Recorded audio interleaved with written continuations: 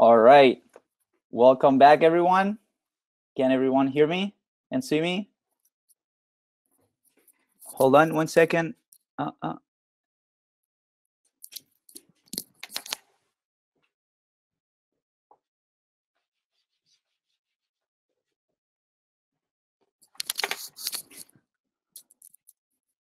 right.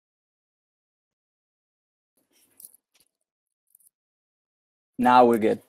The headphones were acting up. But anyways, we're back again. We're live. Welcome here, everyone. This is the third and the last event for the 4ML series, which has been amazing.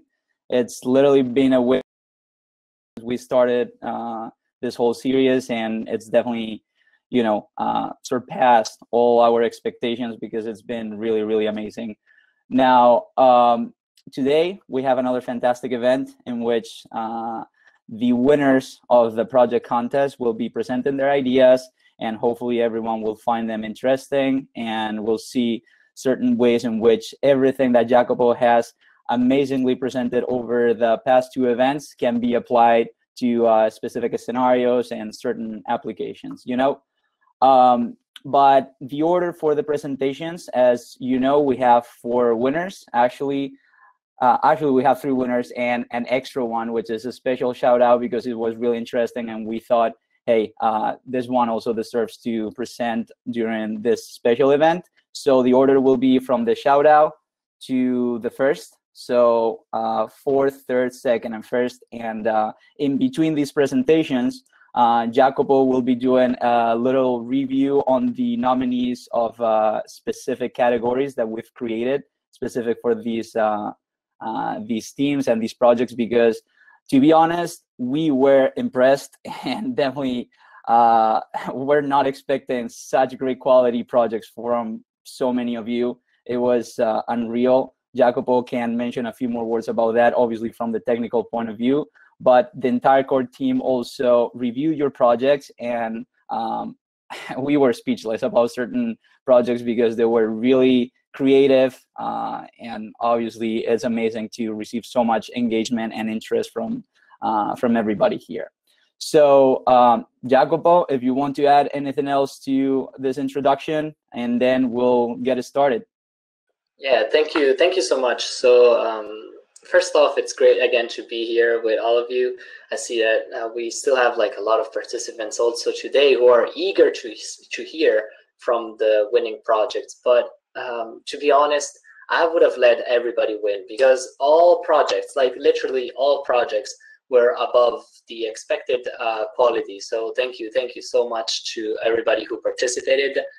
The ideas around the projects were just fantastic, addressing so many problems around both Politecnico life and the other topic that we chose about COVID and being connected. And some of them were also regarding both of the topics. So that was actually amazing.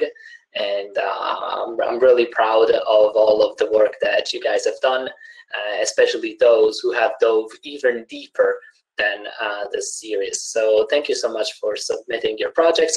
And as Alejandro said, we will have some Q&A sessions in between projects where you guys can ask some questions to the projects.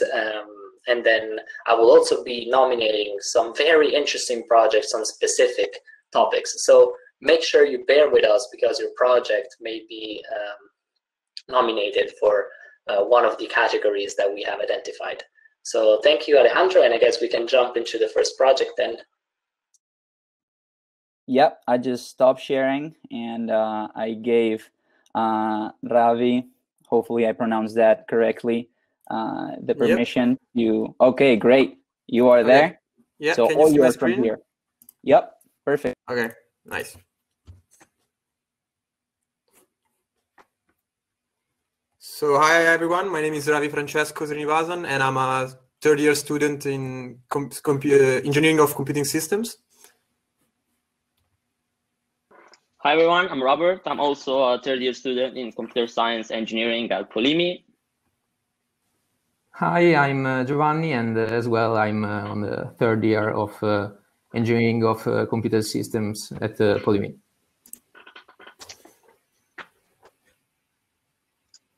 Ravi, you can go with the next slide. Okay, so the idea behind our project was the fact that 2020 brought changes to a lot of us and to everyone's life, but mostly to us students, since we went from going to classes each day to being glued to our chair looking at video lectures. Okay, although this has many pros, it also has many cons, such as headaches, eye soreness, and the lack of concentration, and obviously the high screen time. As you can see, the picture in the slide is not taken from the internet. It is my own picture. So yeah, you get it. So next slide. Since Corona caused the changes very suddenly, universities and students had no time to adapt whatsoever. And there was no obvious solution instantly after it happened. And that's what we tried to fight. Okay, so our problem was to try to reduce the screen time without missing on content that is explained by professors during lectures. This is both to help students with dealing with online classes, as well as help them concentrating, because the high screen time may cause a lack of concentration in the long time, as well as eye soreness, as Robert mentioned. So this tool is also thinking about using time more efficiently. So you have less screen time, but also you can have everything that you have by listening to the entire lecture.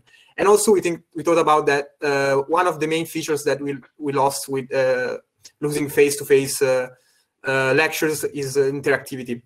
So there's no fast way to ask and receive an answer from a professor, apart from the chat that not all professors are reading and answering to.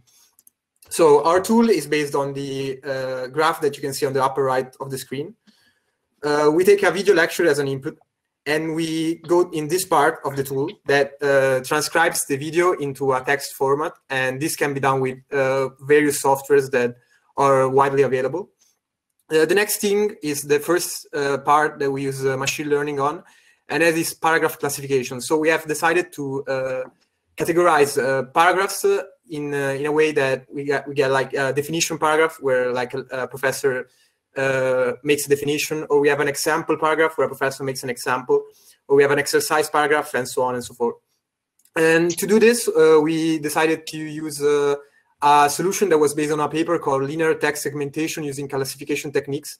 And this is able to segment a text, an unstructured text, so the one of the kind we get from a video transcription. And we would use one of the many solutions that we were proposing in the paper, but particularly a feature-based approach that is based on multiple features, such as phrases, pronouns, full proper nouns.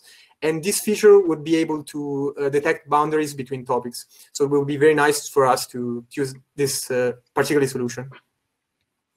Then, after the text is classified in paragraphs, they are also divided in topping using another ML technique, which in this case would be clustering. A 2014 paper studied this specific case and showed that the best way to cluster text on a scientific corpus is done using the sequential information bottleneck algorithm, which clusters data based on the co-occurrences of the data itself, which in this case would be the words, but also the context of which these words find themselves on. After that, we also label the clusters based on the most important keywords, and then we will ask the user for a query and make and filter the transcription based on this query, trying to find a bit more personalized summary.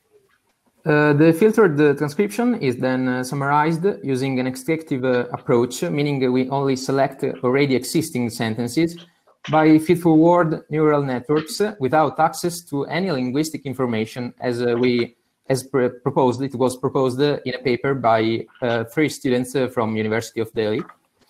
Furthermore, during the transcription of the video, timestamps are generated for the video lecture, allowing to link sentences and paragraphs to construct a timeline. So, based on the text summary, parts of the video are cut, and the corresponding video lecture summary is created very easily. Moving to the second diagram, the text lecture summary paired with data generated by paragraph clustering is used to extract topic-related key phrases. The student is then asked to associate the phrase with the correct topic, so the cluster. If the student provides the wrong answer, a pinpoint to the correct explanation is then presented. Next slide, please. So the spring semester of 2020 has provided plenty of recorded video lectures. All the students from PoliMi can remember Microsoft Teams. So together with the great number of these videos, we also have plenty of videos on platforms like YouTube that we can use to train our tool, like for clustering and labeling. Furthermore, the video-to-text transcription is acquired through one of the many videos-to-text transcription tools and services that we can easily find already available.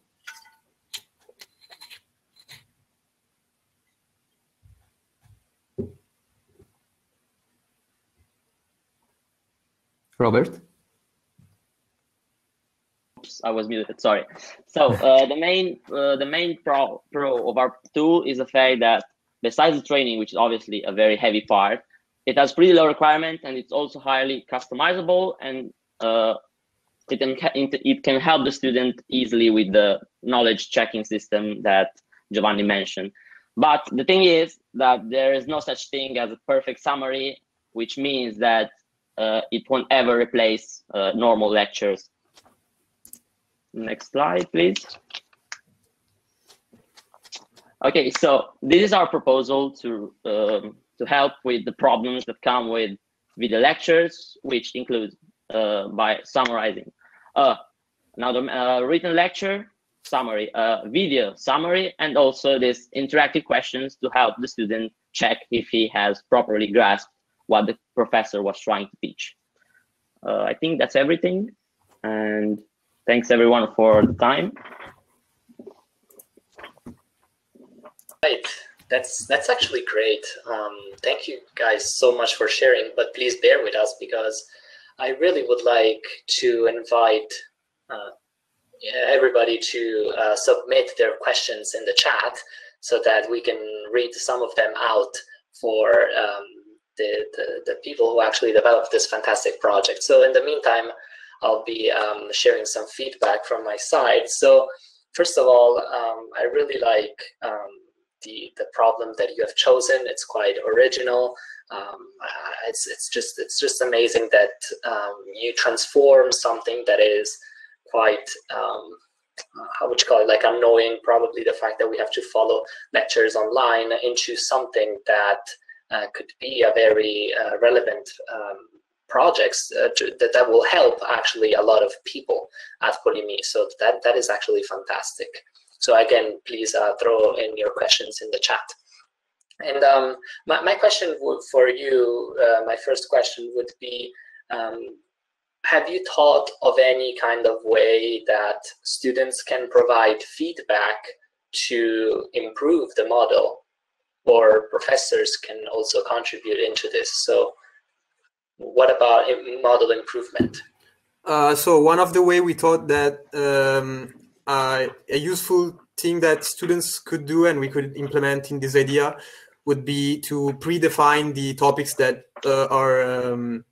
are proposed in the lecture. So the algorithm will be having a much easier time to identify the topics that will be then clustered after the paragraph classification, as we told in the diagram that we showed. And another way would be, this could be done by students or also by professors that would submit the program. So every lecture has some topics, etc. And also one other thing we thought would be that professor will make the questions instead of machine learning. Machine learning can do some simple, generate some simple question as we propose. So based on the topics that were proposed in the lecture, it would extract some phrases and ask the student to associate these phrases with the topic. But if a professor made like a question during the during the lecture, it would be nice that the algorithm would be able to do the same question knowing the exact answer. I would also like to add that the project can also be expanded using the previous exams that every student for each class has. If it's possible to transcribe them and try to include them into the summarization, when the tool will try to it can be improved in a way that it will try to cross-check what the teacher is saying with what is actually found in the exam most of the time. So you know if it's actually useful, or maybe you just don't need to study it for the actual exam day. I like that idea, even though you kind of want always to study everything, right? Anyway, while we wait for other questions, I will also tell you that I really liked the fact that you introduced some sort of personalization with the summary, right? So that students can actually perform some personalized queries. That is actually very interesting. Also, it is obvious to note that you used scientific papers for this, and really well done on that, because of course we're just students, right? And we're not going to easily be producing the next great thing. It requires a lot of studying and research and work, right? You only had a couple of days and you did something amazing, so it is fantastic that you base your work off of scientific papers, and you've done a lot of research. I really appreciated that. And finally, also the possibility of letting students doing exercises, that was fantastic. So we have a question from Mikhailo, who is asking, how do you define that student answer on specific question is correct? So I guess he's asking how you verify the correctness of an answer. Well, as I explained earlier, the topics are clustered and they're labeled. The labels are basically the most similar keywords out of them all.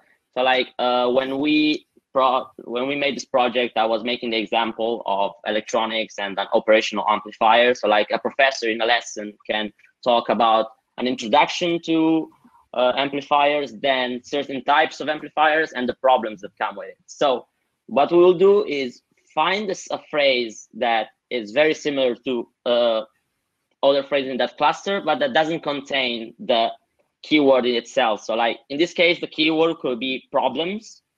So we try to find a sentence that doesn't directly have the word problem in it, and then the options on the question are other clusters. So like it will be a phrase regarding problems, and then the question will be, okay, so what is this phrase about? Is it about the introduction? Is it about the types? Is it about the problems?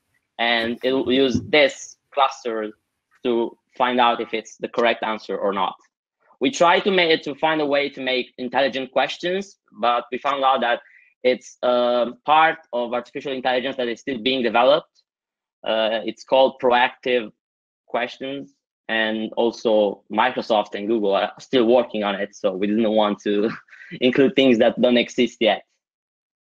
And I guess we can wrap it up for this first project so that we can move on. So thank you guys a lot, and please follow up any questions in the chat. Fantastic work again. Great. All right, so I guess now it's time for the first nominations, right, Ale? That is right.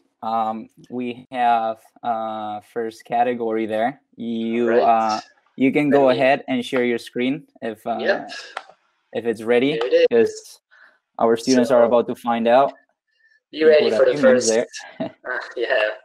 Be ready for the first category then.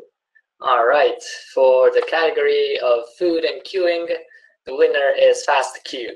It is a mobile app for counting queuing people at Politecnico di Milano. So congratulations to Arslan, Livia, and Ilaria for this actually fantastic project around the food and queuing at Politecnico di Milano. This actually, the problem relevance also here is very important, and a lot of people actually submitted projects regarding queuing.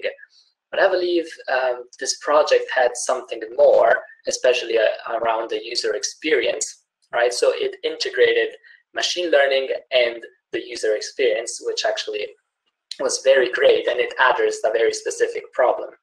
Moreover, this project also used object detection through convolutional neural networks, and it was very, very well explained, to be honest. In only 2 pages, you guys did something really great. You mentioned YOLO, that is, you only look once, and also the Detectron architecture from Facebook. So thank you a lot for this project. The next one is around diversity. So congratulations, Team Builder, for having developed this fantastic project. So Roberto, Luca, and Alessandro, your solutions were all well specified. I really liked the correctness around your project, and your appendix just had the right amount of details, which allowed one to deepen into the project. So, and we all know diversity is very important now, especially nowadays when the attention over it is growing day by day. And it is very important to guarantee that a team has diversity, as really when you combine different perspectives, then that's when you will get value, right? That's when you evolve. That's when you go towards innovation, right? So thanks a lot for also choosing this topic. It was very relevant. So yeah, I guess these were the first 2 nominations. Again, congratulations, and we can move on to the next group, that it's going to be the 3rd ranked in this fantastic contest. They are set up. I just wanted to mention that, congratulations to those 2 teams, because maybe they weren't winners of the contest itself, but overall, the fact that they were still included during this event just speaks very highly of the work they submitted. So congratulations again. And the next team is ready whenever they want. So the screen is yours. All right. In the meantime, Stefano and Thomas, let me ask you, how was it to work in this project? Did you guys already know each other, or were you like some sort of well, mutual? I knew Stefano from the high school. We lived in the same region, in Friuli Venezia Giulia, and I know Alex because he's in Cremona studying computer science with me, and so I connected the group. Well, good to know. Good to know that this allows you also to work together as a team. That is fantastic. And let me ask you, in the meantime, what was the biggest challenge when developing this project? I think the idea, the first idea when you have to decide what to do. And for me, it was mainly the technical side, because, well, Thomas was the one who proposed the idea, which both Alex and me found pretty interesting. And then, so on the technical side, I'm not that, I don't have that much knowledge. The only knowledge I have was from the 2 events of the DLC. So yeah, that was kind of the toughest part for me.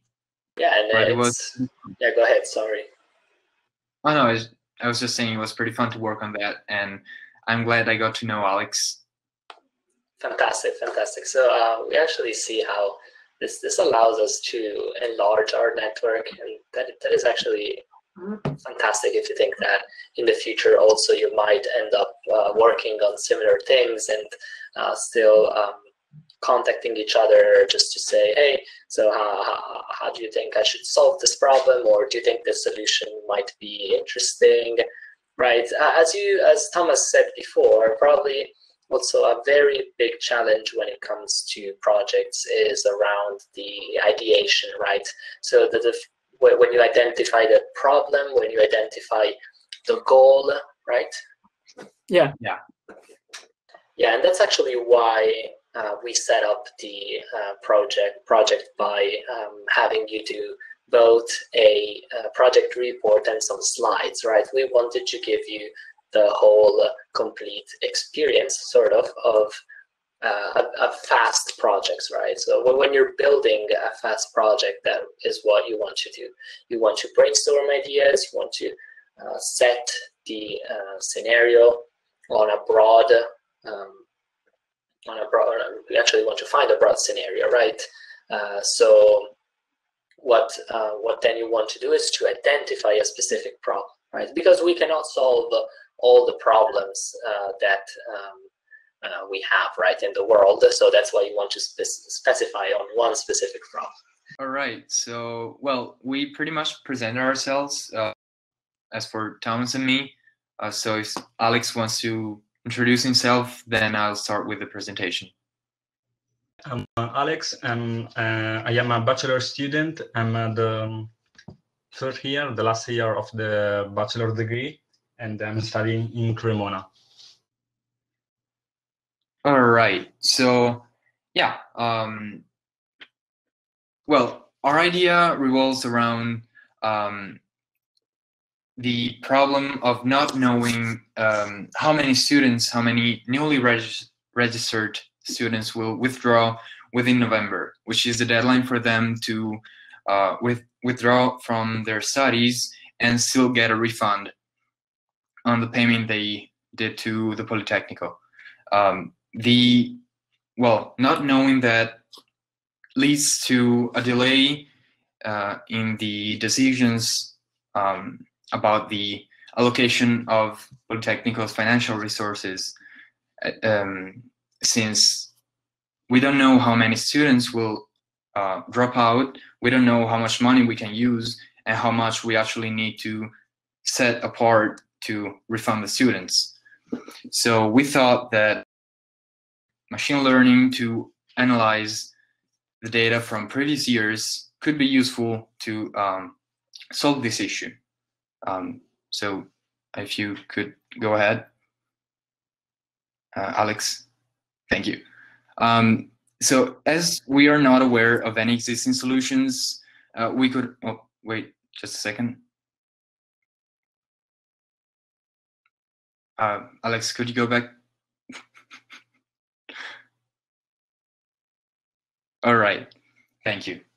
As we are not aware of any existing solutions as of now, we just that the committee that is supposed to make those decisions just does not take action until November on that money, and we just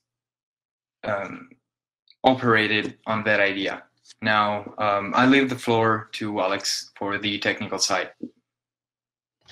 The problem statement is to improve the budget management, and we wanted to estimate how many are like to withdraw with their study. So our goal is to predict if a particular student will withdraw before November, based on some feature. So we choose the classification algorithm because our goal is to divide the student in two classes: withdraw or not withdraw. So we analyzed the problem and found that this feature that you can see on the screen are maybe related to the possibility to withdraw. For example, the toll score is an important feature because if someone got a low score, maybe we will have a difficult time with the classes and decide to withdraw. Or for example, if a student is an off-campus student, will like to return home and maybe will withdraw because the distance from home is too much, and so this is the feature that we found. There are a lot, so maybe an important task to do is find which one of these are correlated and bring the same information to do a feature reduction to avoid overfitting.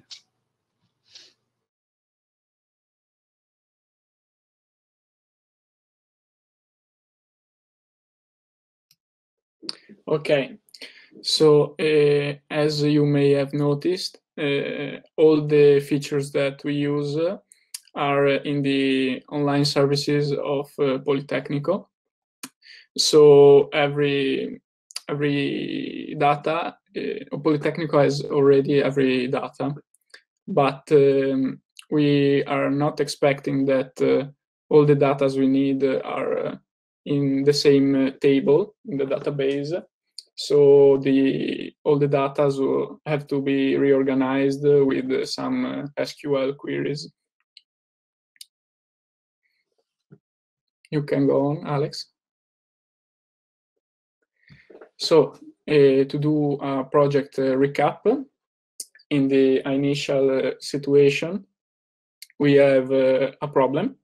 That is that we don't know how many students will withdraw, and that that make the committee don't know what to do with the money of the fees of the students. So we try to search a solution, and the solution that we found is to classify the students with machine learning.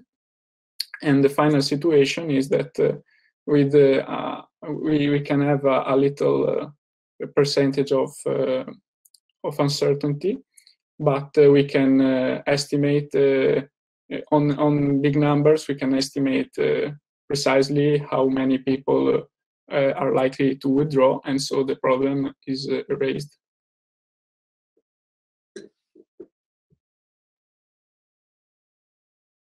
All right, so I guess that was the end of the presentation, right? Yes, all right, fantastic. Well then, thanks a lot also to these guys who shared a fantastic project. I'm gonna say what I liked a lot about this project, and in the meantime, please feel free to ask any questions in the chat. You did an amazing job, to be honest, because your problem was very specific. Like, you addressed something that is not to be given for granted, which is definitely an economic concern when it comes to scheduling, you know, to managing actually money, right, inside Politecnico. And of course, we all know that when it comes to money, the problem becomes quite interesting also, right? But I really loved the simplicity. Right, the simplicity of your problem and the given by the specificity of your problem, right? So I hope I explained myself well here.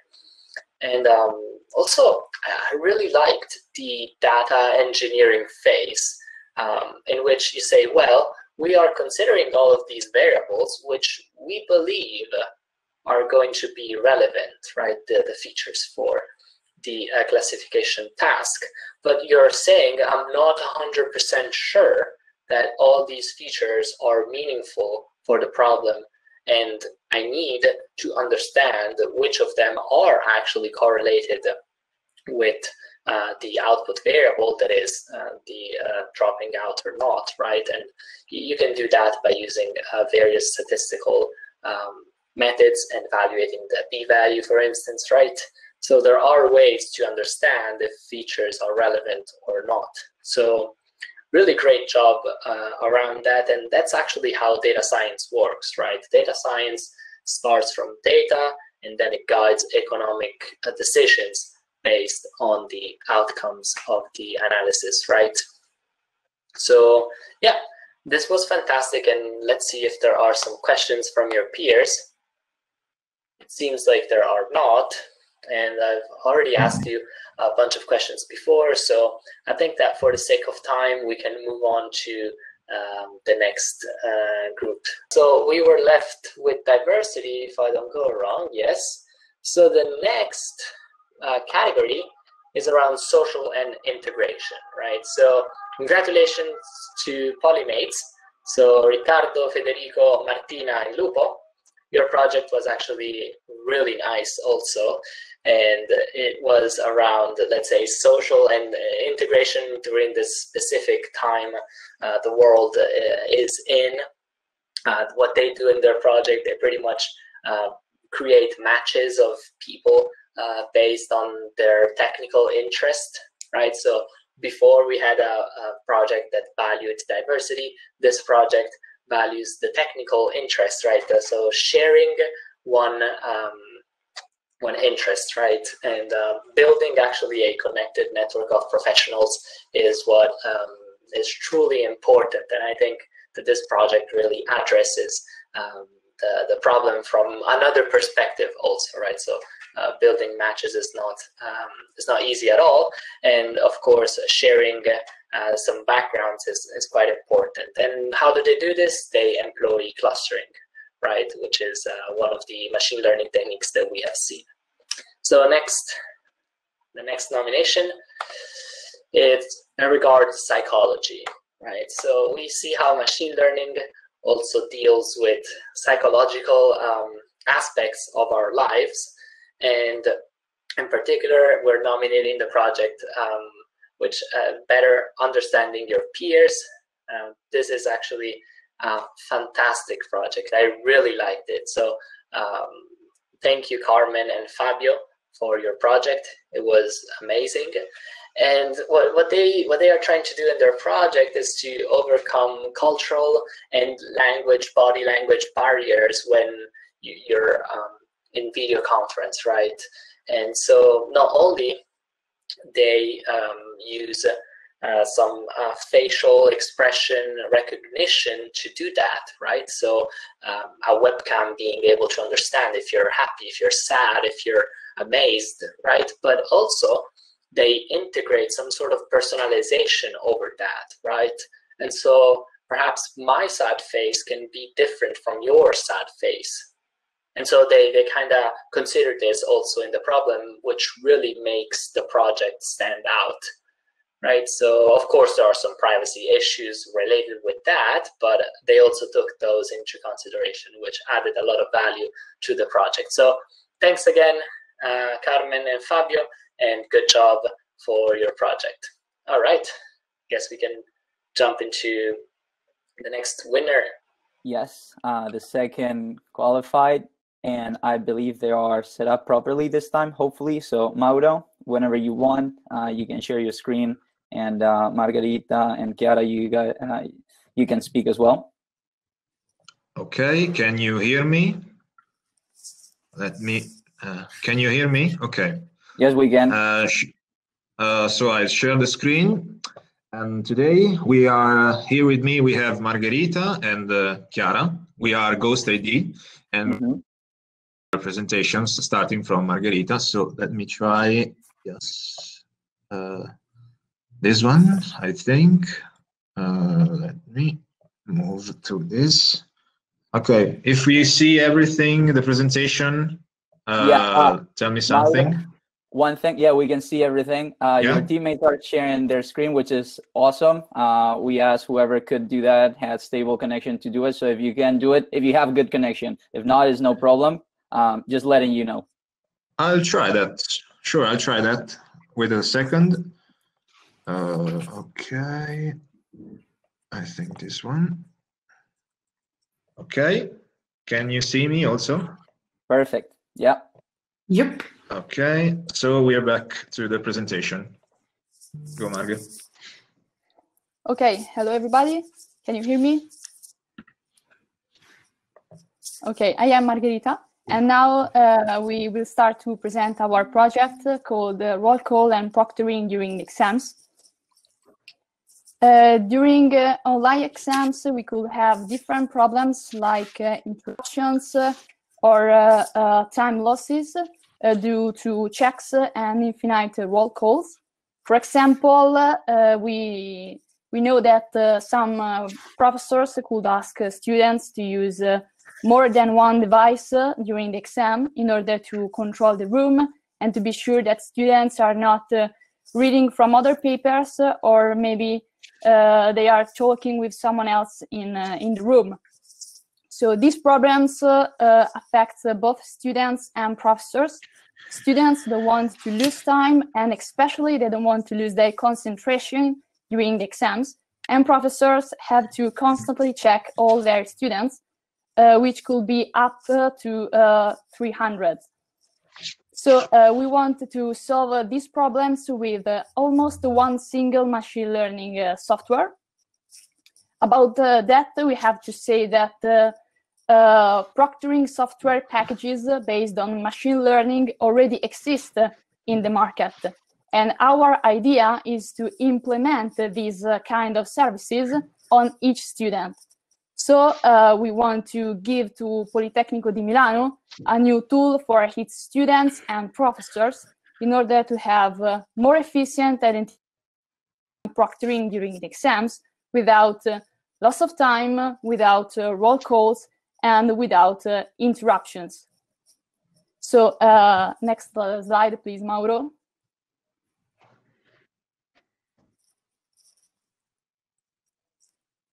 Okay, so as I said, we want to don't have loss of time, roll calls, and interruptions.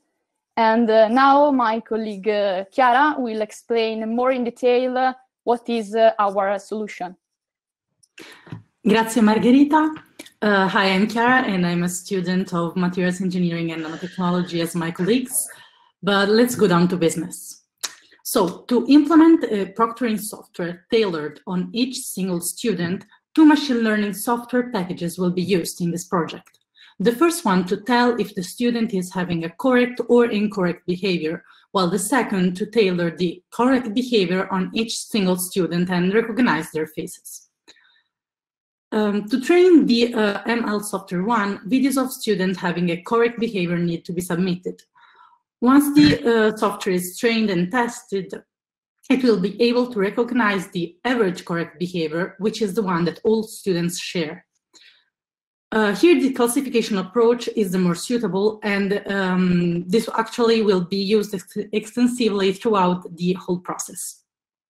To train the ML software 2 on the specific correct behavior, which is specific of each individual, the software 1 is run during the lesson, while the second collects data, storing them in different databases, which is one for each single student account. This way, software 2 will learn the specific correct behavior of every student using the classification machine learning once again. Obviously, software 2 will be much stricter than the former and will be different from student A to student B and so on.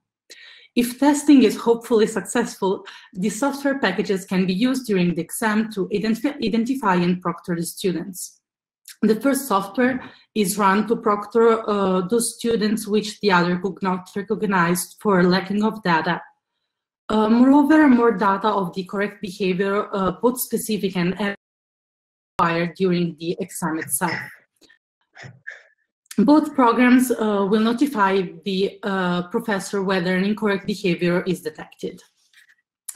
The other feature mentioned, provided by the 2 software, is the facial recognition.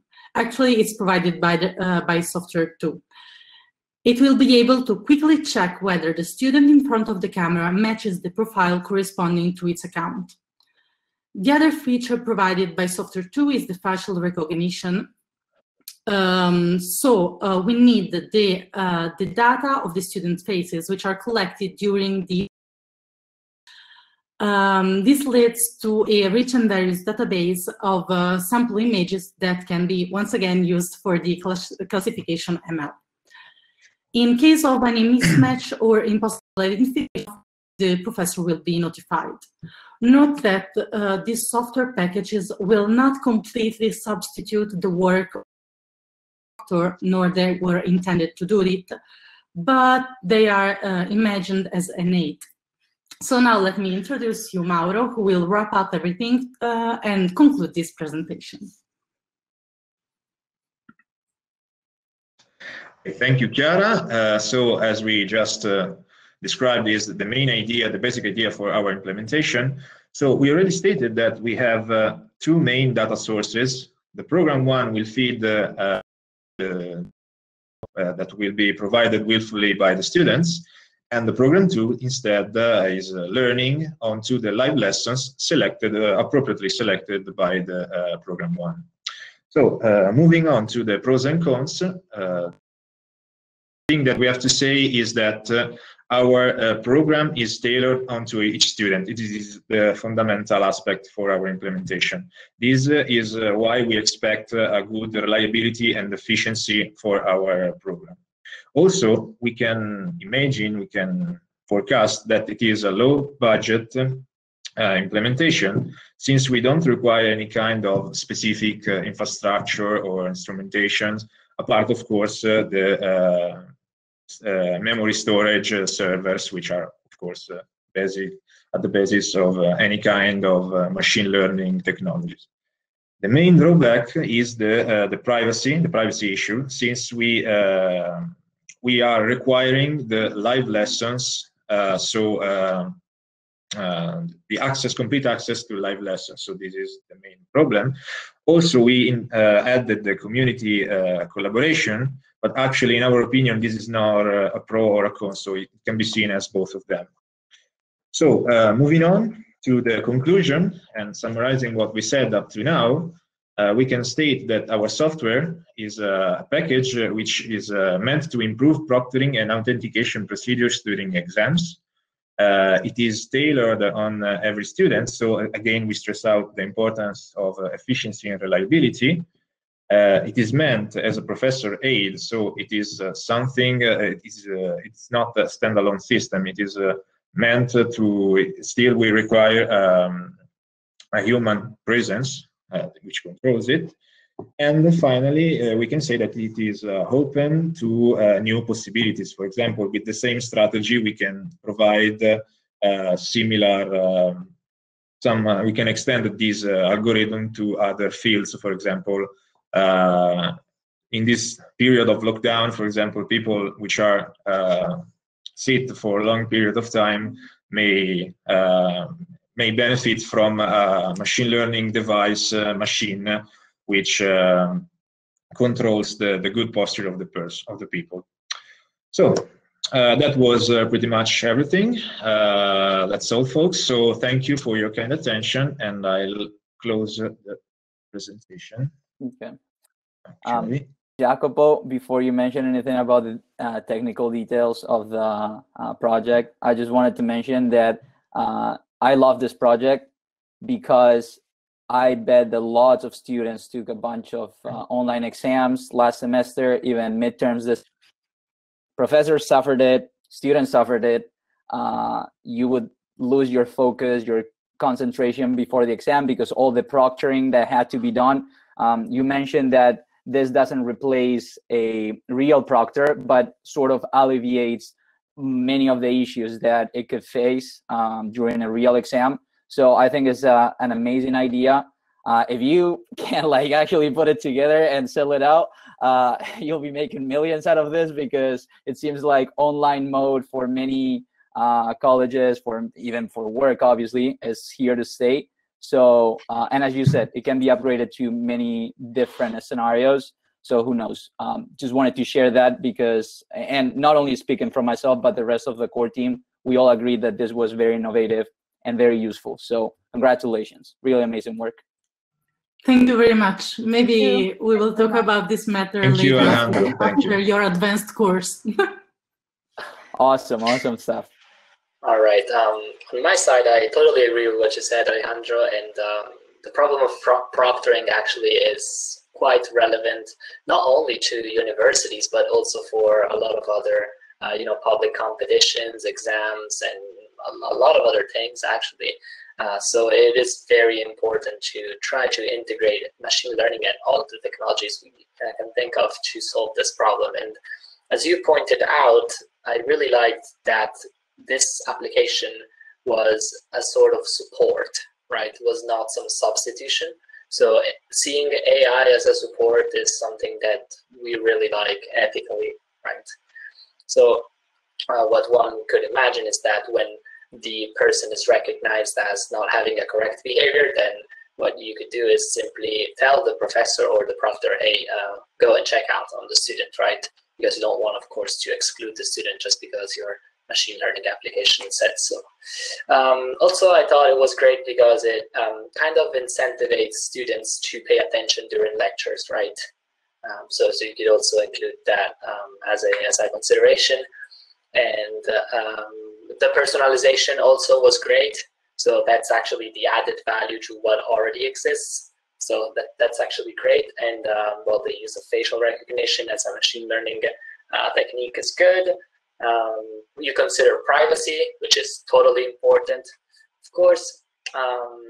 And also I really like the fact that you talked about expandability, right? So that you could use the same architecture, the same sort of basic solution for doing also other tasks such as posture recognition, and that's actually amazing. Yeah. So thanks a lot, and see that there are not very many questions.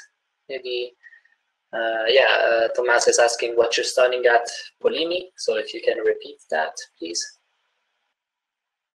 So it's materials engineering and nanotechnology in the master of science degree, actually.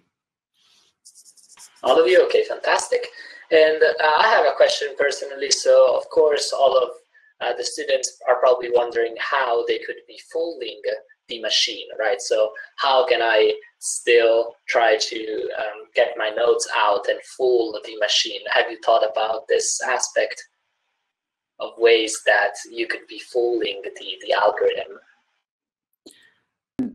In other words, would it be more complicated to fool the algorithm and the machine, or the real person? Because like that's probably they can both be fooled, but in different ways. For instance, the first machine learning software won't be able to recognize if I am cheating or based on the fact that I'm writing with the left or the right hand, while the second could, because it's tailored. But at the same time, if I am like having a posture that slightly is slightly to a correct posture, it actually maybe can't see my ass because of poor video quality or something. Maybe it can't actually detect if I am having an incorrect behavior. So I think that a human can be more precise because it's basically more intelligent at this stage. But on the other hand, a human person can't be constantly taking in check 300 people. So yeah, fantastic. All right, then we have a question. Okay, so Mikhailo is asking, will you analyze the audio from the microphone of the student during an exam? If so, will you determine an normal behavior if the student, for example, just like to talk while thinking during the resolution of the exam, right? So he's saying, what if you have some outliers, right, for instance, or some, let's say, false positives? What if I like to talk during the exam and you're also analyzing the microphone? Have you thought about the sound analysis? Sound analysis can be quite tricky because we don't know if our microphone will be actually on or off. Yeah, also we thought this is one of the reasons for which we said that the system is not standalone. So we have a professor which is provided a notification that the student is behaving in a strange way. So in that case, it can understand if the student is actually cheating or actually not. So this is another thing, but that's a good question actually. So it's good that we have a lot of questions, right? It's fantastic, yeah. So actually, it could be helping the professor to draw attention to something that it could be suspicious without the help or the assistance of this software, this machine learning solution. Maybe the professor could have not caught at the time? Is that sort of like yeah, okay, yeah, that's it's like this. That's actually really good help. Maybe also an implementation could be the fact that the professor will not receive every single notification from every movement of the student, but maybe with some bias, if a student is having a percentage of time or movement out of what is defined as the correct behavior, it will be notified. Yeah. Like pop up. So let me just gather a couple more questions. So Butterbean is saying, would you like to send some information that will be used against you during the exam, right? So this actually raises like an interesting point, because one could say, well, so students could be providing training data that is inaccurate, right? So for instance, like I could be showing correct behavior by cheating. So we would need some sort of verification, right? On the data. No, this is kind of impossible. Okay. Because the correct behavior is selected for the second machine by the first, which is fed only with correct behavior kind of videos. And of course, there will be willful students that never cheats and send us their videos studying in correct behavior. Yes, so what you raised is actually important, right? That when you deal with data, you must be sure that your labels are rightly set, right? So you cannot have data where you are behaving correctly, but you labeled it as incorrect, or the other way around, which would be not good at all, right? Fantastic. So we have a last. Oh, sorry. Go ahead. No, that's the reason why we will use. We would like to use 2 machine learning software, not 1, because we need to first select the data. Okay, fantastic. Yeah, the second one will use only the correct behavior of each student. Okay, yes. Now it's even clearer. Fantastic. So again, we have also another question here. So Giacomo is asking if this is thought to be in real time or the video will be recorded and analyzed later. And so I will broaden the question to also the computational requirements from an actual like resource point of view that your project can raise.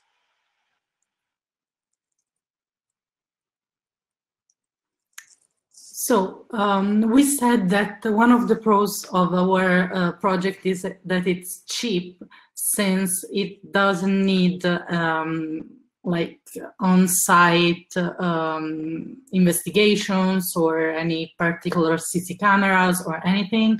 But of course, we will need servers that are like, I guess, I don't know, but I guess huge, because we are storing videos of, like in Polytechnic, we are 40,000 students. So I guess we will need a lot of computational help from the database point of view. I absolutely have no clue. I hope maybe my colleagues have about the computational power needed for the actual examination of the data. It's totally fine if you have no idea, because we're in the first stage of what could be a fantastic project. So Mauro, if you want to go ahead and say something, please do. I don't know. No? Okay. I would simply say that the same, more or less. I think I have not to say about this. That's totally fine, because that is why you need a multidisciplinary team, right?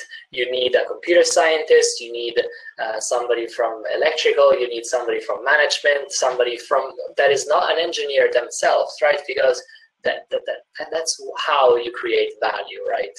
And that's crucial when you're building a project. If you only stay in your own comfort zone and you do not think of something else, such as this problem of computational requirements, then your projects could be a failure, because you're saying, okay, it's fantastic, however, I need to pay a lot of money to make this real time, right? And actually, of course, it requires a lot of computational power, which could be performed on Polytechnical's supercomputers or on the cloud somehow, but of course it would involve some sort of cost, right?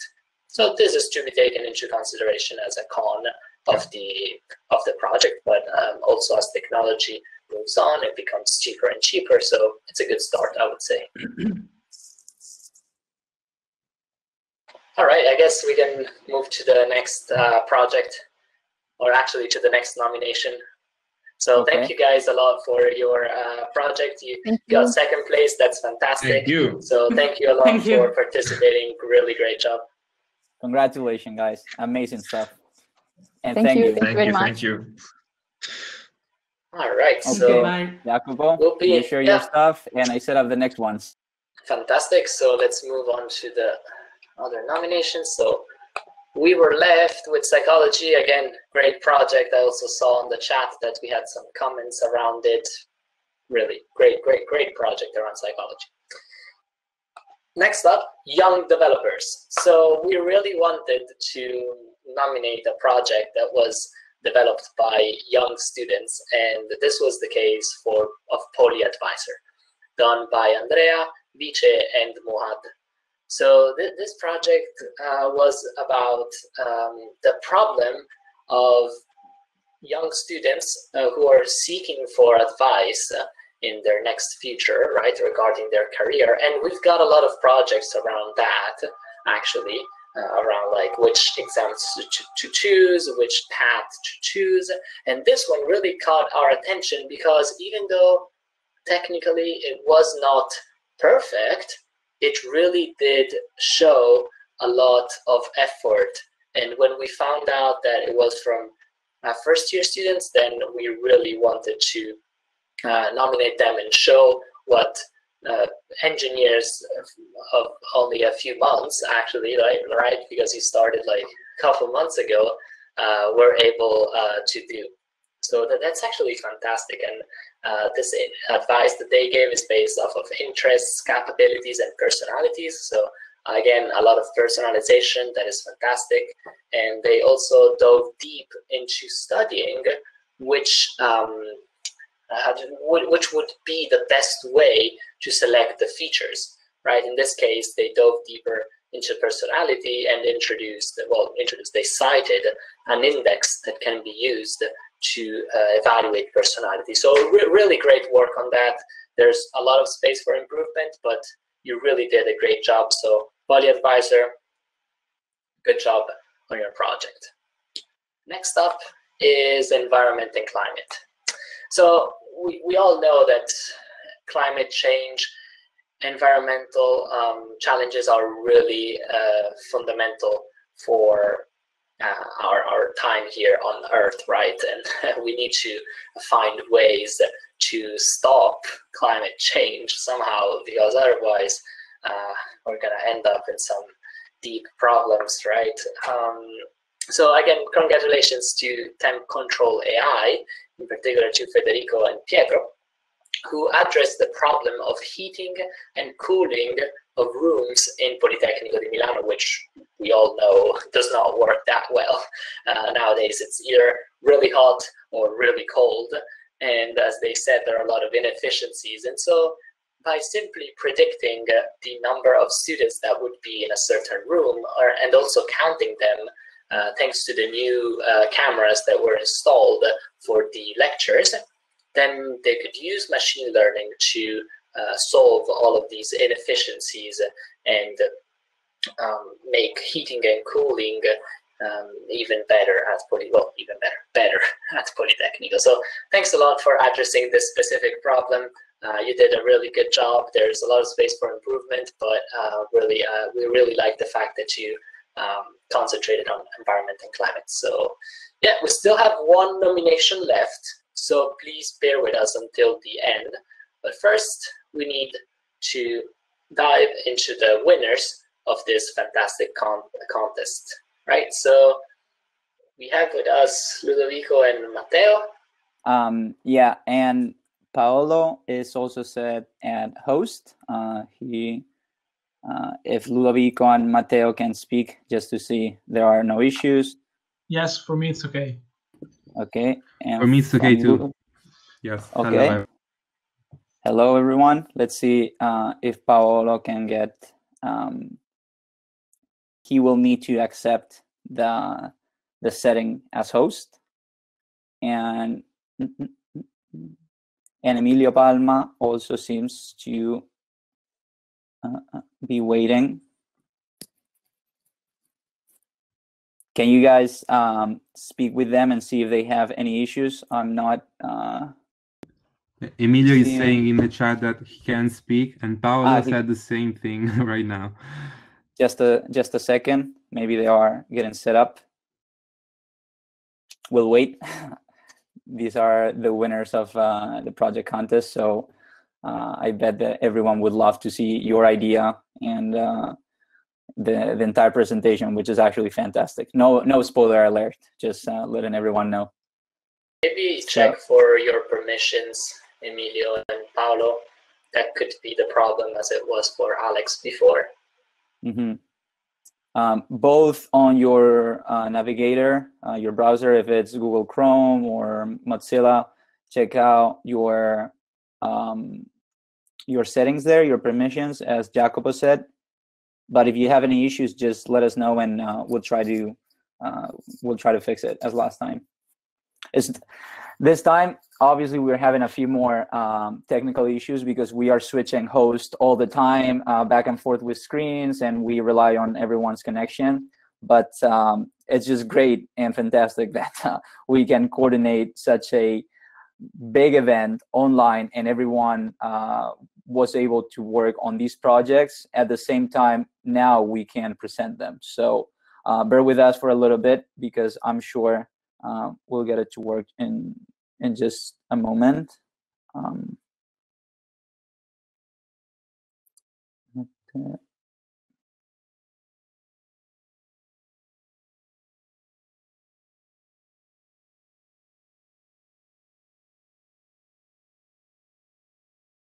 Paolo and Emilio, if you can refresh and maybe log back in.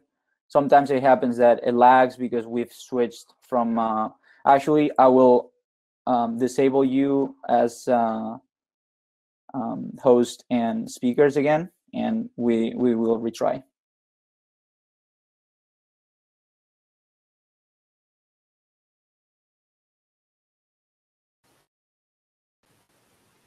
All right, guys, can you hear me? Okay, I can speak. Okay, it seems like the refreshing did the trick. Yes. So amazing. Thank you guys for being here, for taking the time to actually present this stuff to all of us. Jacopo will give you some insights after the project presentation, but we were thoroughly impressed by everything. So we can't wait for you to present all this stuff. And I bet that all the other students would love to see who's beaten them on this amazing contest. So all yours from now on. Okay, perfect. Okay, so fine. My name is Matteo Pavia, and I will be guiding you throughout all of this project with the help of my mates, Ludovico, Emilio, and Paolo. If you want to say hi, guys. Hi everyone. Hi guys. Hi guys. Okay. Hi, Emilio. Can you see the screen? Yeah. Okay, perfect. And if everybody can hear me, fine, yeah? Or... We see the wrong screen because you're in presenter mode. Maybe you want to switch that, but that's up to you. Paolo? Just wait a second. Oh.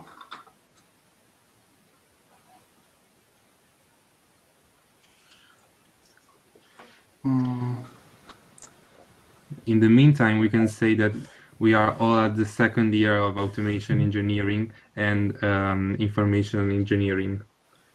And so, how's that going? Is it tough so far? Good. Well, good. Yeah. It's challenging. Basically, you can't see the slides. We can see the slides, but we also see sort of the notes that you might have included during the presentation just to help you through the content. If you're fine showing them, we have no issue. We know that this was just 3 days preparation for the project and maybe like 1 night of rehearsing this presentation, but up to you. We can see both the slides and the notes. And the notes. In 2 screens or 1 screen? Okay. I think it's fine. For me, it's fine. Paolo, somebody is saying in the chat that they can't see the slide as well, so maybe it's a little smaller. Can't you just like? I don't know how to fix that. Can't you just? Don't you have a PDF of that?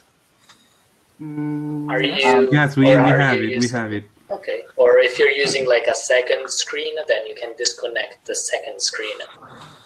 Paolo, look at the chat. Look at the chat, Paolo. They are giving some advices. You're getting some Italian help on the chat.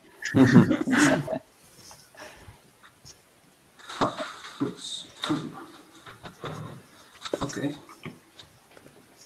Let's try.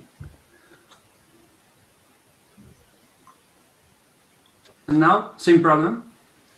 Okay. No, now it's all good. Now it's perfect. Okay. All right. All right. Sorry, guys.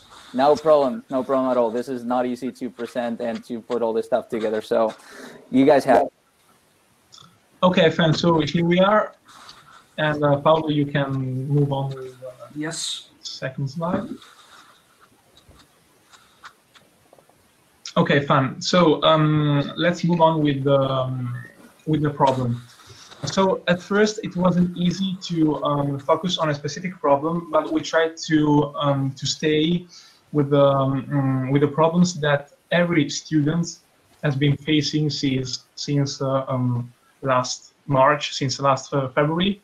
So all the experiences that everybody of us has had to be had to face during this pandemic situation. And we wanted to focus specifically on the post-lessons experience, because we thought that it was very important that every student could have a more enjoyable and easier way to watch the recordings of the lessons. And the main question that came up to our minds was that everybody of us had to manually regulate and adjust the video playback speed. And so while watching the recordings of the lessons, well, you have to stop it and like 100 times. And so we tried to focus on this specific problem and to implement a solution with machine learning. So now, for the specific issues, for the technical issues, I will give the word to Ludovico. And in the meanwhile, if you want to write down on the chat how many of you had to face this problem, with a post-lesson experience, and write it down if we have permission. You can go on, Ludovico. Yes, Paolo, can you go? Yes, okay. So here we are going to discuss whether there are or not solutions to the problem. I think that every one of us has used online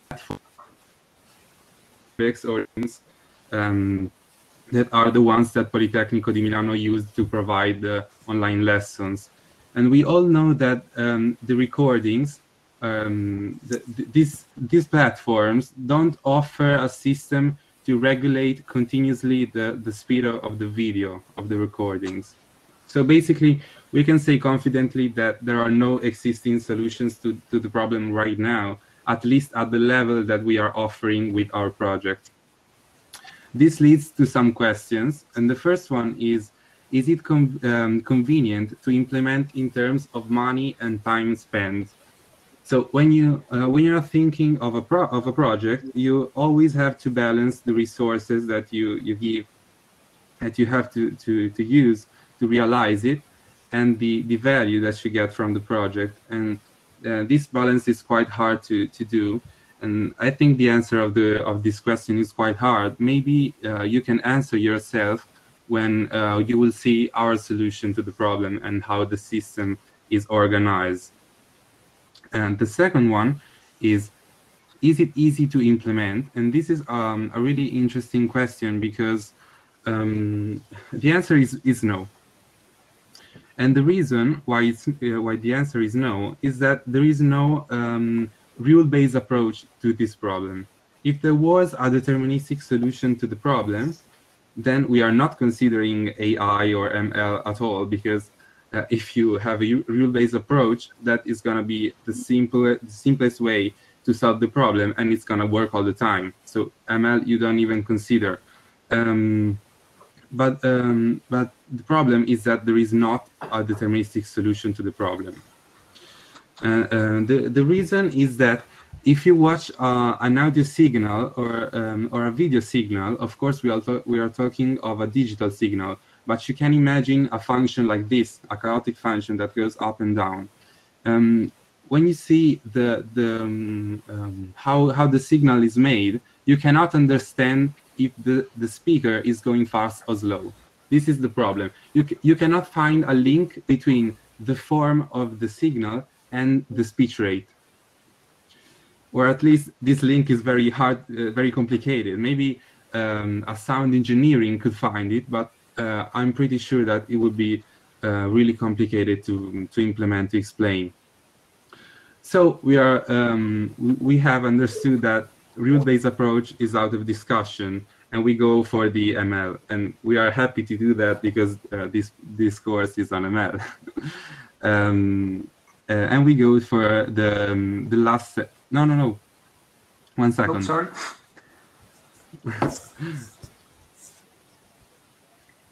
Yeah, I just had to say that. Of course, on the existing feature might be enough for the average usage. Maybe it's not. Maybe you can just watch the recording for 1 per. You don't have to speed up the video. But I think that in 2020, like a second matters a lot. You can do a lot of things in a second, and time wasting is really annoying. I think every one of you has felt. Has had the feeling when you go to a site and the site is loading, and you change instantly to another site. You can't wait any second, because time wasting is really hard. It's really annoying. And that is the end of this slide. You can go on, Paolo. Thank you, Ludo. Okay, so as my colleagues described, our main concern of our idea is the post-lesson experience of the users of the platforms. So what is the goal of our system? We try to maximize the ratio between time spent learning and students' learnings.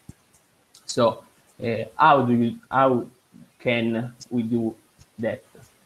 Paolo, please. Yes.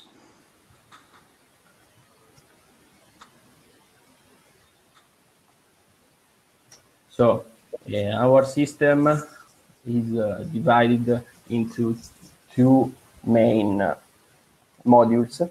The first one is machine learning based, while the second one is rule based, and it already exists on the market and works fine. So our focus can be totally on only the first module. So how does this machine learning type system works? This module is the heart of our program, so we need to be very careful in the choice we make. For starting, we chose as a machine learning technique regression, and we will use a neural network. Okay, but how does the system actually work? It receives as an input audio data, audio video file. It is then split into homogeneous intervals, and on each intervals, our first module works and tries to find the best possible multiplier for each section. Then all the information outputted by the first module arrives in the second, and the job is simply done. But there are a lot of problems with this implementation. The first one is really difficult to define the intervals, the length of each interval, which we thought of two main methods. The first one is the method I recently explained. So using intervals with equals length, while a method more flexible, but a lot more difficult to implement and a lot less cost efficient, is using another neural network or machine learning software to split the audio in different sections of different lengths, and each interval have one generic property, that the speech rate in each interval is constant or doesn't fluctuate too much. So as we can see, this problem is not easy to implement. In fact, there are a lot of ways one can choose to do it, and we are not sure that the idea we thought of is the better one, the best one, or also can be implemented in the real world. But one of the main features, one of the main benefits of our idea is the simplicity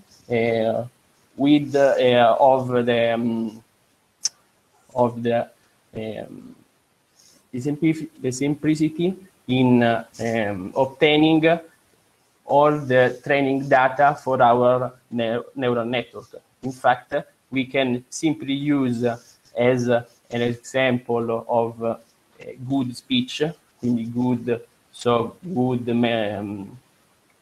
speech rate, some audio chosen by radio or live lessons or podcast speeches, and then we can create example of speech rate faster or slower, modifying this data. I leave Paolo the words. Thank you.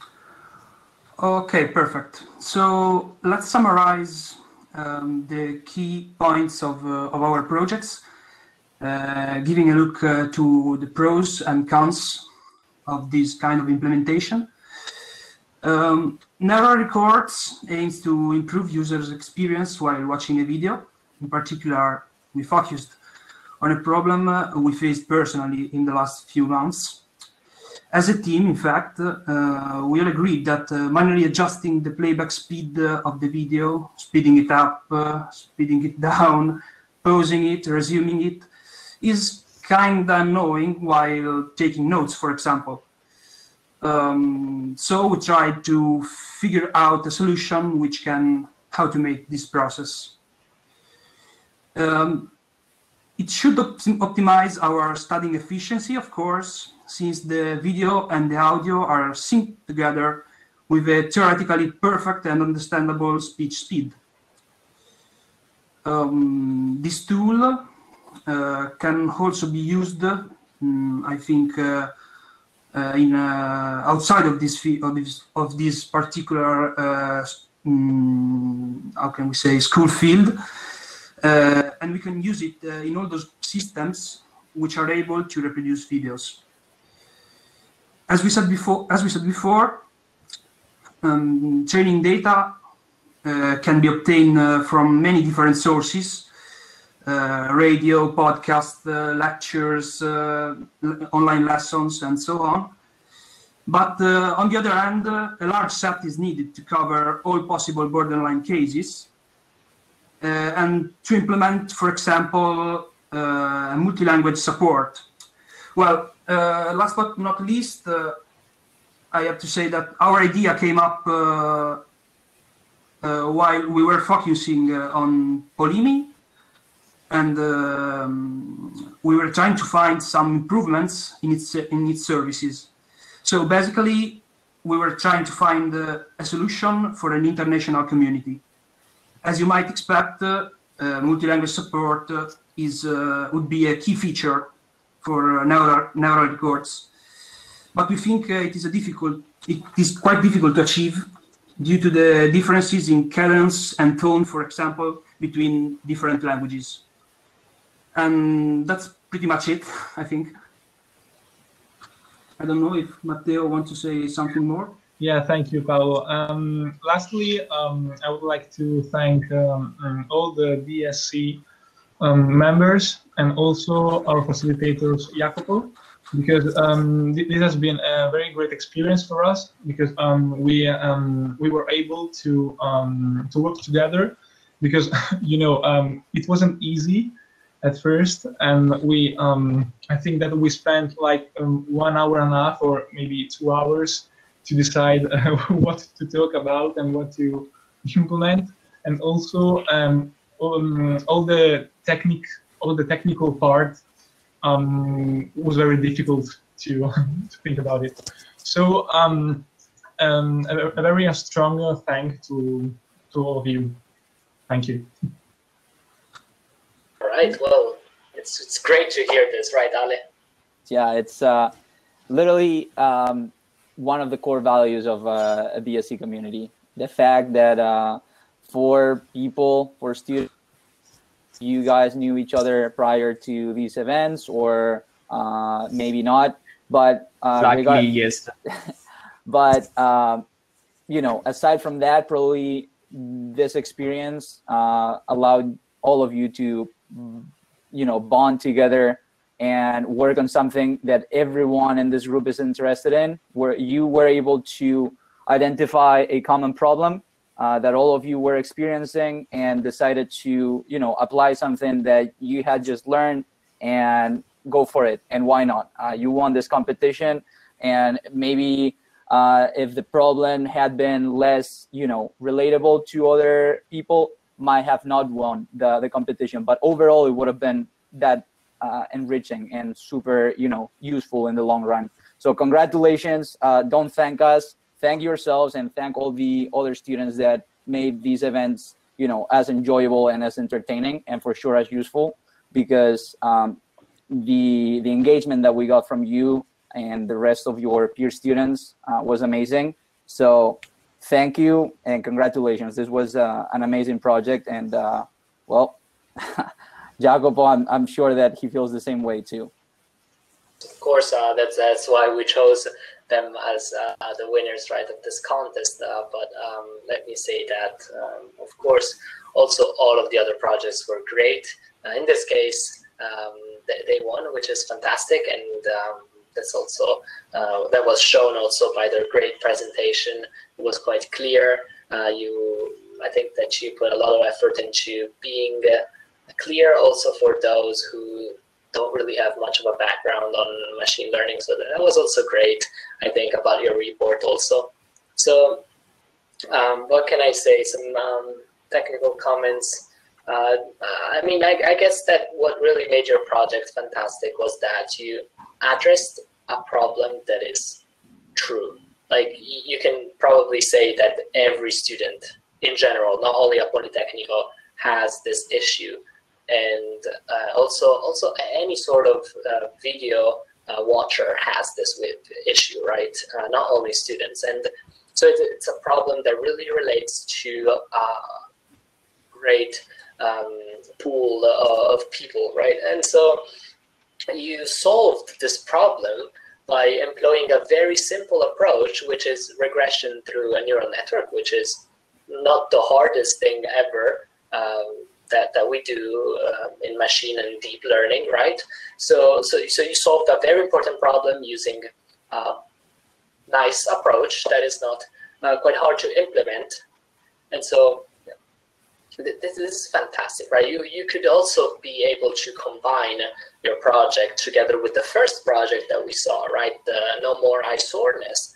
And that also adds a lot of value to both projects there, right? And so you could combine summarization and speeding up a video lecture, and you would have way more efficient students probably, right? And as you said, wasting time is a very big issue. What else? Also, I believe that the simplicity of the training data added a lot of value to your project, right? Because it's always hard to make sure that you have data available, that you have enough data available. And you identified this data coming from radios, which is actually like a very good example of kind of data that is quite cheap. So it's available and it's already kind of labeled, right? Yeah, because it's reliable. It's very reliable. Exactly. Yes. That's exactly the adjective for it. And what else? I just wanted to add one point. So you said that you said something about rules-based methods, right? So so you're saying this problem isn't really solvable through a rules-based method, and that's probably true. And why it is such? Because you would have to integrate all of the preferences from all of the people and consider them all together. And if you try to do that rules-based, then the complexity will simply explode, right? So there are cases in which you can actually use a rules-based approach. It is just that it's quite impractical. You can't really do that, right? That's also the case for cats and dogs.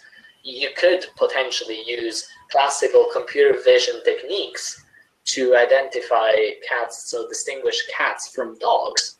And that would sort of be rules-based, because in computer vision, you actually identify the features by using some mathematical functions. However, if you employ machine learning, if you employ artificial intelligence, if you employ specifically deep learning, then that's sort of automatically and magically done, and it captures the features by itself. So thanks a lot for identifying that. Really great. Let me see if there are some questions for you in the chat. Yeah. So before the questions, actually they were discussing about, you know, potential tweaks to your idea. So you can tell that this problem is very relatable to everyone that's currently watching this, because they would like to adjust the speed ratio to what they may feel like listening to that specific lesson. Or maybe if you're international, you know, like I am from Spain and I had to take databases 1 in Italian my first semester, because I come from electronics engineering, but I'm doing a master's degree in computer science. And Politecnico thought that was required. Well, I was in class, this was in presence, but for me it was too fast, right? But then online, I found a bunch of resources on databases 1 actually in Italian, and I adjusted them to my, you know, my Italian level at the time. So they were discussing about how to multiply those factors, how to make it faster, slower. It's just amazing that we know, you know, we're living through this online mode live, and now we are quickly adjusting to it. And you have found one of the core issues that students face every day, because we all fall behind classes and we all watch recordings and we all press 2 times speed, and then we're like, what did he or she said? Could we actually adjust it? So Yeah, really good stuff, guys. Thank you. Yeah, so let's try to answer this question. Francesco is asking, how are silent parts managed by your solution? I can answer if you want, guys. Yeah. Maybe it's better if Paolo shares his screen with the slide with 3 recordings. Okay.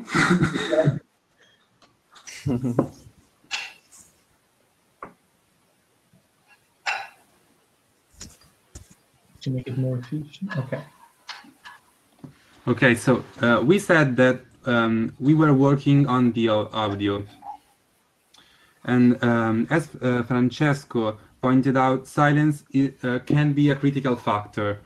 Basically, we take the audio of the video and we slice it in many intervals of time, and the intervals are equal. And so we are not doing an intelligent division of the audio in our first project, in our basic version of the problem. So basically, we don't know what is gonna enter in that window. It could be all silent, it could be all words, and it could be words and silence. And these are what we call the critical cases in our presentation or project. Basically, if you have okay, so I have to say that everything we wrote and we thought of was thanks to the lesson that we had with Jacopo and basically to this project. So we don't have some knowledge that comes from other sources. But what we thought was that if the section has only silent, we can teach the machine to make just maybe to use 2 pair. We are not gonna skip anything because we don't want to create holes in the recording. I mean, our machine is not perfect, at least we cannot assume that, so we are not gonna skip anything. Basically, we are giving in input also silence windows during the training phase, so that the machine applies something like 1.5 per or 2 per or whatever. If we have words and silence, this is more difficult to manage. We think that we can teach the machine to use a multiplier based only on the words, basically to ignore the silence, because if the voice is normal and there is some silence, you don't want to speed it up. The voice is normal, you want to keep it like that. You will have the silence with 1 pair, so you're not gonna speed up the silence, but basically you have to keep the words clear and the voice. You have to manage only the voice basically, and we think that this is teachable to the machine, giving in a file with some silence and voice, and teach him to basically to ignore the silence part. I also want to mention that there are some things called silence detectors. So if we notice that the machine is not able to learn how to manage silence, we can implement another module that basically manages the silence with some detectors. So much for your answer, and let me add on to that detecting silence is kind of rules based also, because you can just detect the level, right, of the voice. So you could both be using a classification ML model like Luca is also suggesting in the chat, or also a rules-based approach probably, right, because that's just about the level of the microphone, right? So yes.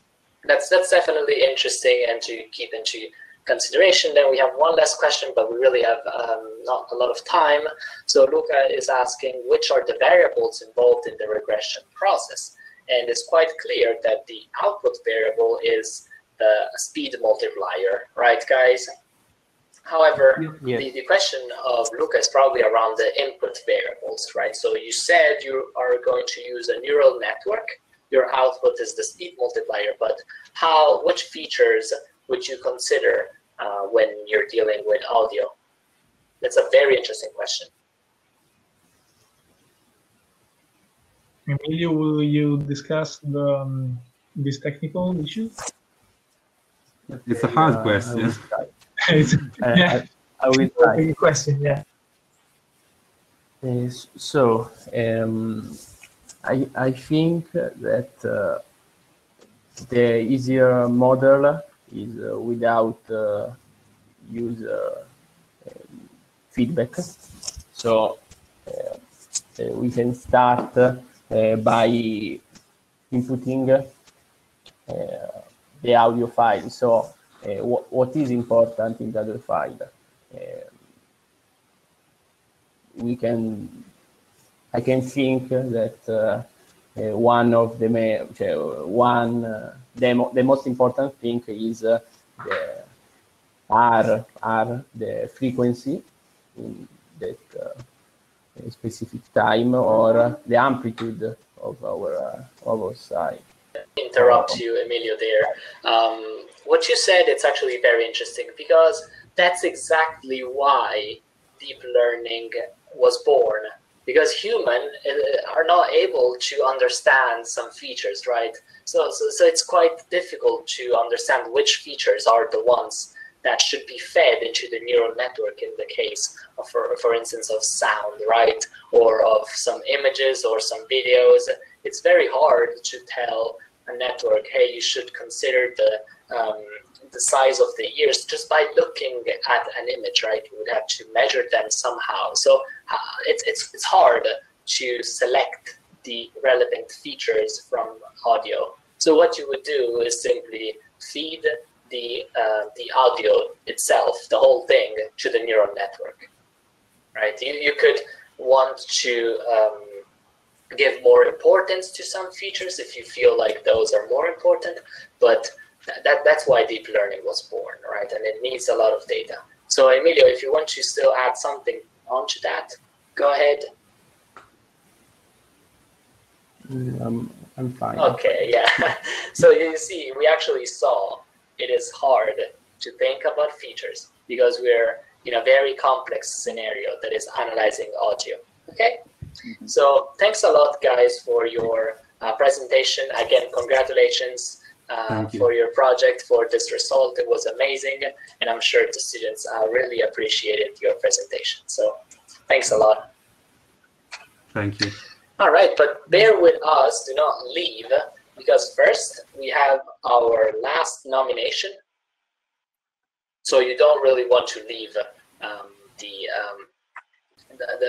event right now. Well, you guys can leave if you want the screen. But anyway, first I want to make a last gift to all of you, right?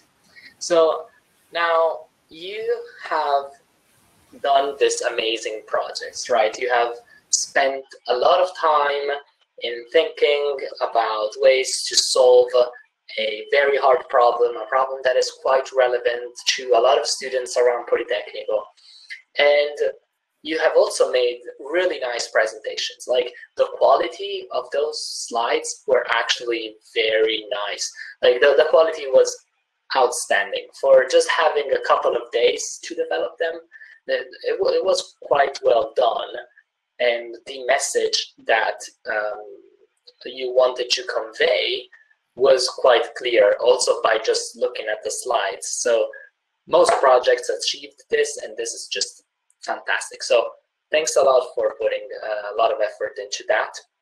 Really, that was fantastic, just fantastic. And now you might be wondering, how should I share everything that I've done with my network? How can I show others that I have done something great, that I've built something great, that my idea is out there? So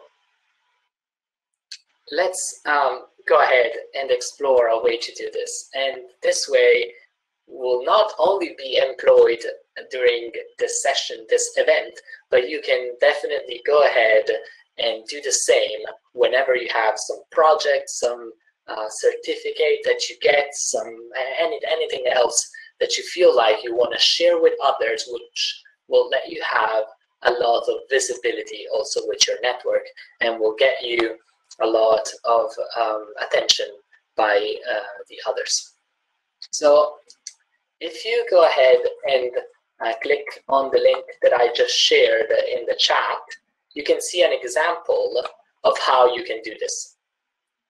Right, so LinkedIn is the social network that you definitely want to use to create the network of professionals around you, and not only professionals, but also companies and universities. They use a lot LinkedIn to recruit people.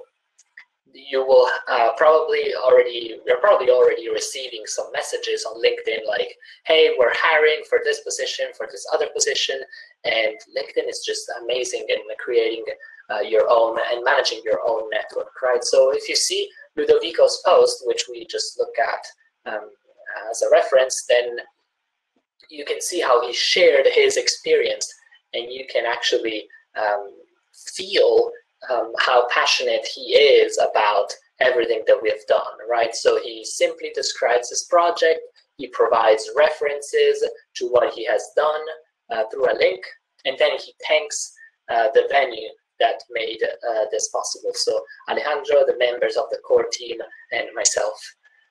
Of course, also all of you shall be thanked for participating into all of this. So please go ahead and do the same. Share with your network what you have done, because that's totally important to gain visibility, putting your project out there. All right. Absolutely, Jacopo. That's if I have something to emphasize, is for sure network, network, and network, because you never know who you may meet, you know, during these events, or obviously at PoliMi is full of brilliant people, not only professionally or academically, but also friends, and who knows. So like, obviously, try to get your work out there. Right now, we are living through a phase where everything is posted out there, but not everything is worth looking at. Not everything is actually relevant. So if you contribute in a, you know, brilliant way, as we are mentioning, you will be able to stand out. And that post right there will definitely differentiate your work from many others. The fact that we have such an amazing community at Politecnico di Milano right now with developer student clubs is a unique opportunity. Not all universities have this kind of community. Not all communities are as engaged as all of you are. So take advantage of this stuff, get the word out there, and please obviously keep participating. But that's on the side note. This is obviously for you. And if I have to say something, is that if this community is only as great as you want it to be. So up to you, and obviously, well done. Thank you for, you know, showing all this interest, and we will keep trying to live up to the high standard that everyone has set during this week. So congratulations and thank you again. And Jacopo has one more thing. Yeah, we're ready to share the last nomination.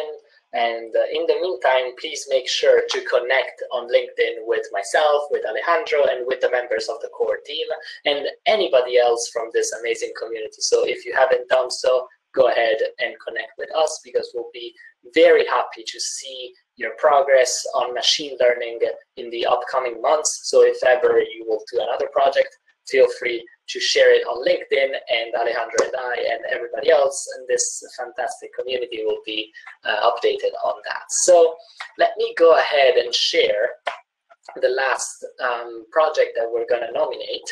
And since we're all fond of this particular topic, we will nominate a project for technology. So let me hear the drums. Here it is, technology, 3D sound, right? So congratulations, Nicolo and Davide. Your project was actually very interesting from a technology standpoint. Actually, in this project, you were trying to solve a problem that was related both to Polytechnico, both to connecting during COVID, and also to psychology itself also, if you think about it, because what they are trying to do in this project is to making the audio of video calls 3D, right? So they're trying to simulate an environment that is around you, right? So like something like 360 degrees interaction. And they say that audio filtering techniques are not enough, and they really want to make the sound natural. So in order to do this, they would employ a neural network to transform the audio from, let's say, 2D, right? So just in your ears, to 3D audio. Something similar to what 8D sounds do, which is actually quite cool. If you haven't done so, go ahead and listen to 8D music with your headphones. Of course, there's a lot of room for improvement on the technical side, but the idea was quite strong and great and supported by some machine learning methodologies, which made a lot of sense. So thanks a lot, Nicolò and Davide, and congratulations for winning this nomination. Again, thanks a lot to all of you for bearing with us. We'll be happy to answer any other technical questions on our various channels, and I'll leave it to Alejandro for the final remarks and answering some questions regarding the certificate and any other things. And again, from my side, I really want to thank you because you were a fantastic community during these events. I found that collaborating with you was fantastic, and also special thanks to Alejandro and the core team members, because they made all of this possible by just supporting me with anything. So thanks a lot on that, and yeah. All right. Well, just a few words to make it brief. We love memes, first of all, as you can tell. But now, in all seriousness, first of all, thank you, Jacopo. This has been the first time we've organized such a successful series of events, and we decided to do it on the hottest topic right now, which is machine learning. So obviously, hold on, I will share my screen now.